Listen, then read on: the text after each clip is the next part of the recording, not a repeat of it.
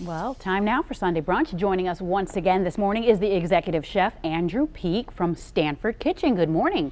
Good morning. How you doing? Good to have you back. I'm doing well. So what are we making now? Today we're going to do a mushroom meatloaf. It's composed of a variety of ingredients. We have our mushrooms in front. I like to bind mine together with a little bit of Ritz crackers. It's also going to have some Italian pork sausage, a little bit of spice to it, some fresh ground beef. We grind everything in house, so it's really, really nice. We're doing with just some mashed potatoes, can't go wrong there, and some sauteed broccoli. Okay. On top's going to be a portobello brown sauce. Okay, well, and we just had a shot of that mushroom meatloaf. First of all, I've never even heard of such a thing. How did you come up with this? I really like to do comfort food. And meatloaf to me just screams comfort, it screams home, you know, mother's kitchen type.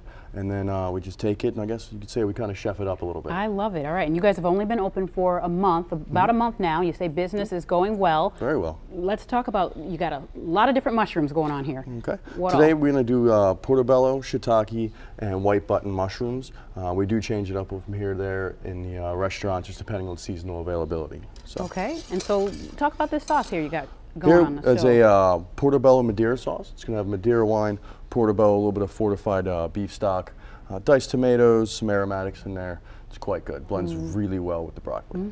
Okay, and of course you've got broccoli, you've got mashed potatoes. It's perfect combination for meatloaf. Oh yeah, works very, very well. Essentially, we just try to flavor things properly, balance your flavors all together, and guests love it. All right, I love it. Okay, and so you guys it's an American flair sort of restaurant. What other specialties do you have on the menu there? We have a lot of great grilled fish, steaks. We're doing a really nice prime rib, and of course our features change as seasonal availability. Today we'll be doing an Arctic char, nice sauteed spaghetti squash, which goes really, really well with the Arctic char. Nice light flavors. Just kind of summertime comfort food. And, oh wow! You know, and when you poured that sauce over, it really kind of came alive. That looks absolutely delicious. Oh, look at that!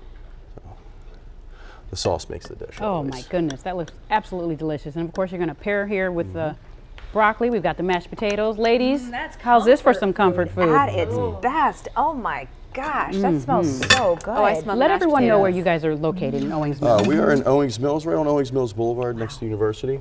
We also have several other restaurants in the area, Stanford Grill, Copper Canyon. So Can I have we some are all of over that the place.